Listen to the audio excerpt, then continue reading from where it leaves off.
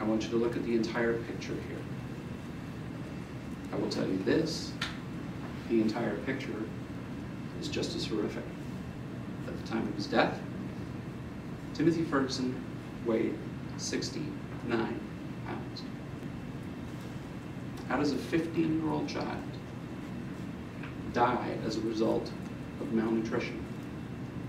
Is every movement monitored by his mother on those cameras? You will hear in the text messages between Paul Ferguson and Shonda Van Dar the extent of the horrors they inflicted upon Timothy. Again, you don't have to take my word for it. You will hear the text messages.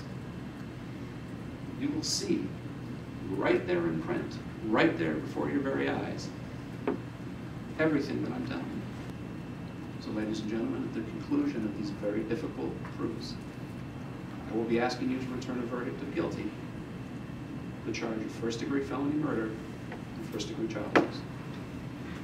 Thank you.